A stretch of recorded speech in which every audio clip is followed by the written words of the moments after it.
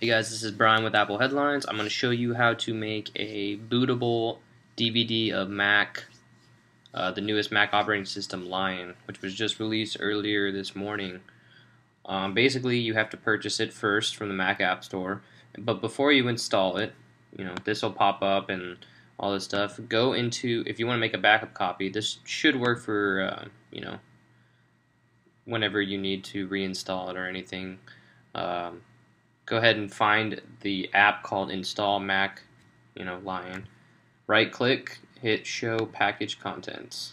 You're going to go into here, and then you're going to notice a folder that is extremely bigger than all the other ones.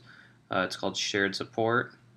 Go ahead and open it, and then you'll see this is actually the image installer.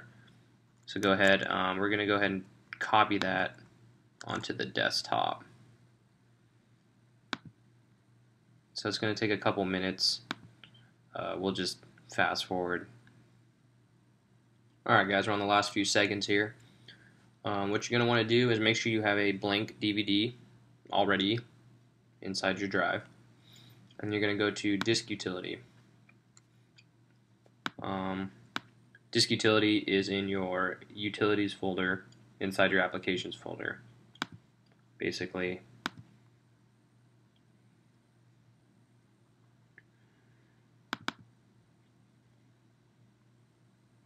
right here. So it'll also ask, when you put in a blank DVD, it'll ask you what you want to open. You can pick Disk Utility from the list. You're just going to go ahead and click Burn. On the desktop, you'll see the image.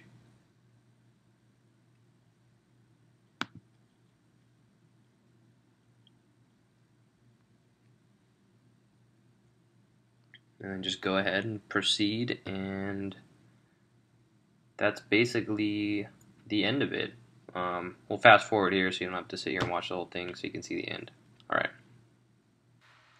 Alright guys, we're right at the last step here. It already wrote it, and it verifies it right after.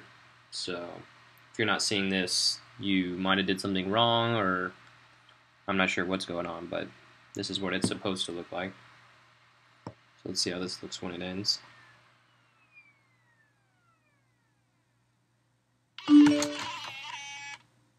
Bam! There you have it. So now to use this DVD,